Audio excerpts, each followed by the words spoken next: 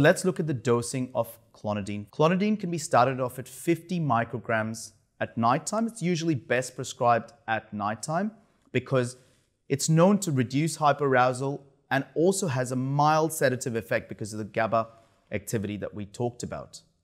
Once starting off at 50 micrograms, one can gradually increase it whilst monitoring blood pressure at the same time during the day, usually both sitting and standing. And one can go up to a dose of up to 400 micrograms per day.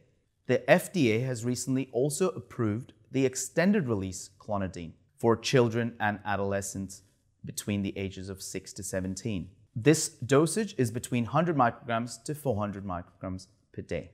Now, the extended release version in terms of dosing is administered twice a day. If the dosage is split, they recommend that the higher dose be given at bedtime, very similar to what happens with immediate release. I generally tend to prescribe it once at nighttime only. In some individuals, I might prescribe a smaller dose during the day if there is significant hyperarousal that's present during the day as well. But prescribing clonidine during the day in some individuals can result in mild sedation, and the drop in blood pressure, particularly during standing, can result in some dizziness, which may limit their use in daytime. In terms of monitoring, as mentioned, blood pressure monitoring is the most important thing. It can reduce heart rate as well. So overall, clonidine can be a useful agent when individuals with ADHD have the comorbid anxiety as well. We know in females where there are significant internalized symptoms as part of ADHD, clonidine can be a very, very useful agent.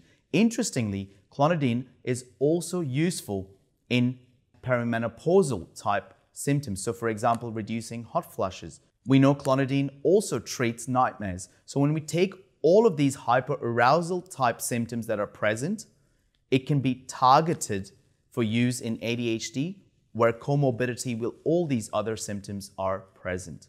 I find clonidine a very, very versatile agent when used appropriately. And in terms of versatility, for example, it's also evidence-based in the treatment of akathisia. In fact, the mechanism of akathisia, for example, is significantly mediated through noradrenergic pathways in the nucleus accumbens, particularly the shell region of the nucleus accumbens as opposed to the core region. Similarly, in post-traumatic stress disorder, when the amygdala is firing, we know that the amygdala has a significant innervation of noradrenergic neurons from the locus coeruleus. Clonidine helps target specifically this reduction of hyperarousal in the amygdala by acting on the noradrenergic pathway.